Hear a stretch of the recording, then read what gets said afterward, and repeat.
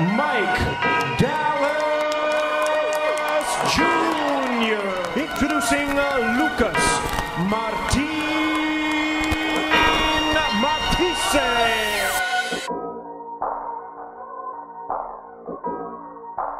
In the junior welterweight division.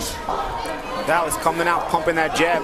And yet, Matthysse is known as he's gotten career in the 5th round, and against a Jose, they stopped, landed a nice left hook to the head of Dallas Jr.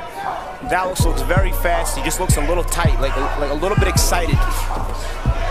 You have to. So he's got certainly doesn't want any ring rust to affect him early.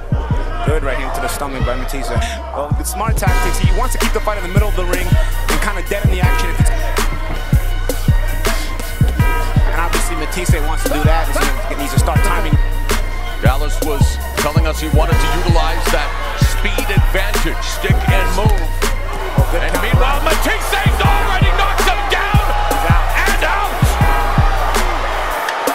You wanted a faster start, Mamma Mia, you have it. What did we say about kicking off the year with a bang?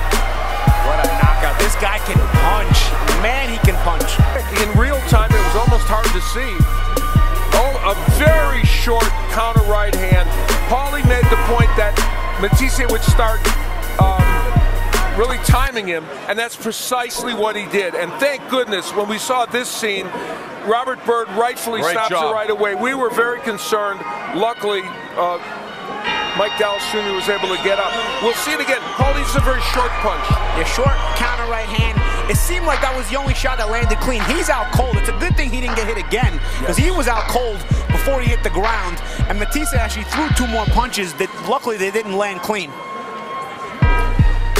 A extreme slow motion look, and you'll get even a better view. He's already out here. Yeah, that's the point at which he's already gone, and you're right. Thankfully, there was nothing else that landed, but...